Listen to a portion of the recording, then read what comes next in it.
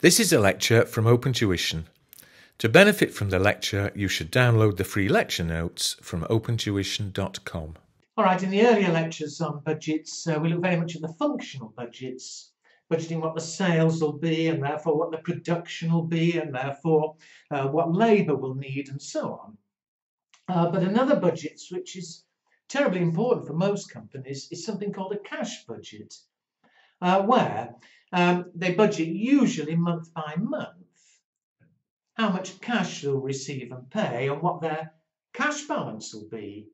So that, for example, if they see in 3 months' time they've not got enough cash, then they can start planning what they're going to do. Are they going to arrange to borrow money or whatever? And to show you how we could go about preparing one, well, you'll see there is a pro forma, but to make sense of it all, look straight to example 3. You're presented with the following forecasted data for your organisation for the period November X1 to March X2. It's been extracted from the functional forecasts that have already been prepared, so the budgets we were looking at before. And so you've got there, for each of 5 months, the budgeted sales, purchases, wages and overheads, and we saw the following. A, sales of 40% cash, 60% on credit. The credit sales are paid 2 months after the month of sale. Purchases are paid the month following purchase. Wages, 75% are paid in the current month and 25% in the following month. Overheads are paid the month after they're incurred. The opening cash balance is 15,000. And we are required to produce a cash flow forecast. It doesn't say, but monthly for the 3-month period January to March. So let's do it as columns. I want cash budgets for January, X2, February X2, March X2. And what I'm going to do is list the receipts each month first.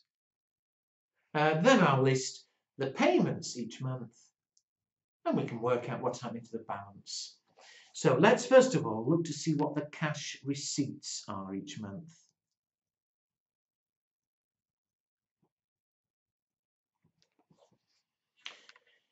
Well, the only receipts we're going to have here are those from sales.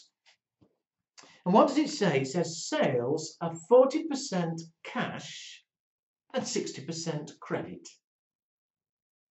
So we're doing January. Let's look at January's sales.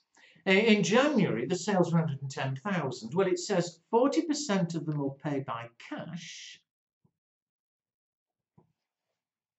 So 40% of 110,000 is 44,000. So 44,000 will be received in January. The other 60% is on credit.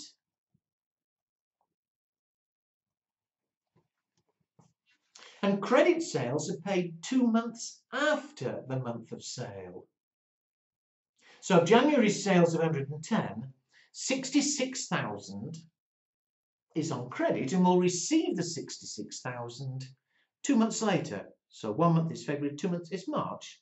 The other 66, we get the cash in March. So there are January's sales. We sold 110, but the cash, 44 of it comes in January, 66 2 months later in March.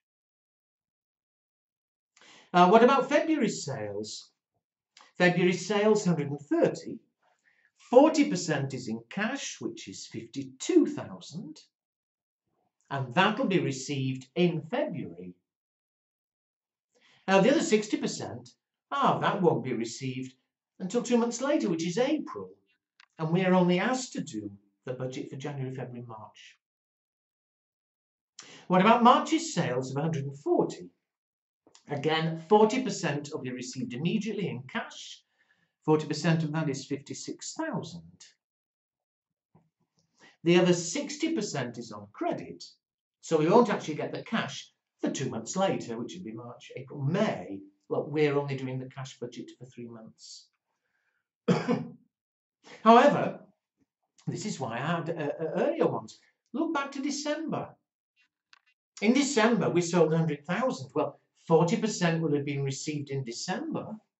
And not relevant for us because we are asked to do January, February, March. But still on December's sales, the other 60% are 60,000. We get the cash 2 months later.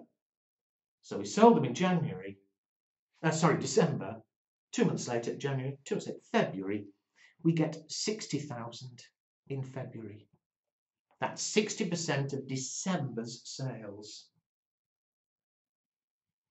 And finally for this, what about November's sales? Well, 40% will have been received in November. But the other 60%, 48,000, 2 months later, well, November, 1 month later is December, 2 months later is January. And so 60%, 48,000 is received in January. So there are the cash receipts I'm expecting each month. The total receipts, 92, 112, 122. All right, we now need to look at what the cash payments will be each month.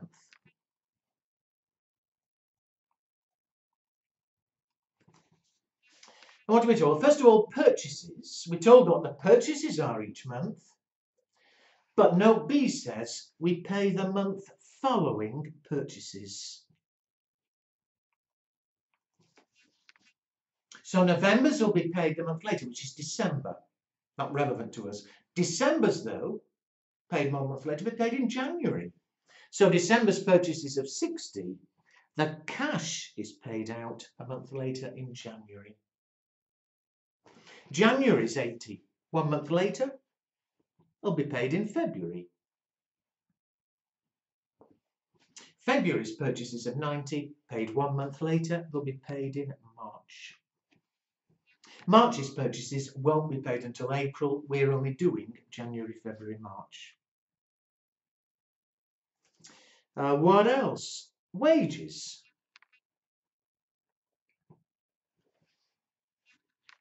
I'll do this in 2 bits. It says 75% is paid in the current month. So January's wages are 16. 75% will be paid in January. That's 12,000. But the other 25% are paid in the following month. So January's wages were 16. 12,000 paid in January, the other 4,000 in the following month, which is February. Similarly, February's wages are 20,000. 75% of 20 is 15,000 is paid in the month in February. The other 25%, 5,000, a month later in March. March's wages are 24. 75% of 24 is 18. Will be paid in March. The remainder, not relevant to us here, because the remainder will be paid the following month, April. However, again, we need to go back a bit. You had November, December. November, no problem, because November's wages, 75% in November, 25% in December. December's wages, though, 75% will have been paid in December, but the other 25%, or 3,000, will have been paid in January. Overheads. They're paid the month after they're incurred. So November's overheads paid in December. December's overheads paid in January. January's overheads paid in February. February's overheads paid in March. March's overheads, of course, paid in April. So there are all the cash payments we're aware of. So what's the total payments? In January, 60, 72, 75, 85,000. In February, 1,810, 114,000. And in March, 90, 108, 128,000. So I know each month what the receipts, cash payments will be. And so what's the net cash flow?